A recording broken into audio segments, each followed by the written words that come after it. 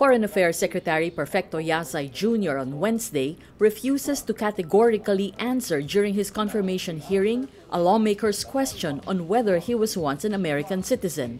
Occidental Mindoro Representative Josephine Ramirez Sato asks Yasay if he was ever an American citizen.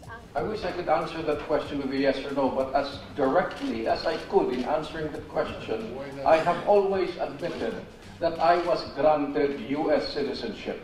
That is my answer. I was granted U.S. citizenship in November 26, 1986.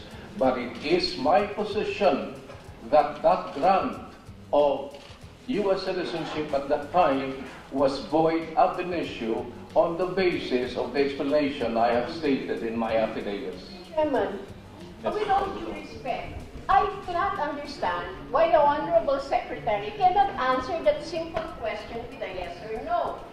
Yasay claims he was never a U.S. citizen because even if the U.S. granted him American citizenship in 1986, he executed an affidavit in 1993 saying this was null and void.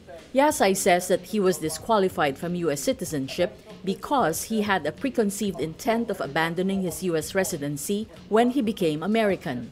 Immigration lawyers interviewed by Rappler said that a person cannot unilaterally declare through an affidavit that one's U.S. citizenship is nullified, as Yasay did.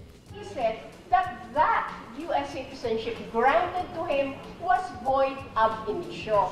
But the question now, Mr. Chairman, is who declared your citizenship as void ab initio? Was it your intention?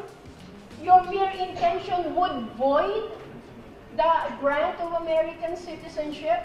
I mean, you are a lawyer. Some of us here are lawyers. Please respect us. We know the law. The CA is set to decide Yasay's fate Wednesday afternoon.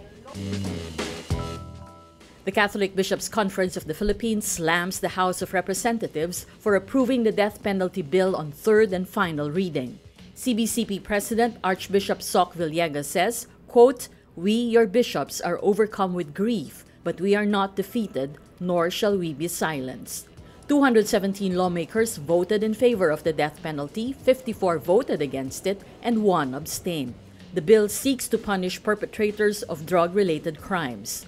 The Catholic Church is one of the strongest voices against the death penalty, which the Duterte administration pushes as part of its bloody war on drugs.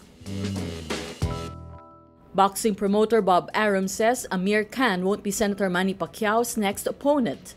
This after investors failed to come up with $38 million to stage the fight in the United Arab Emirates.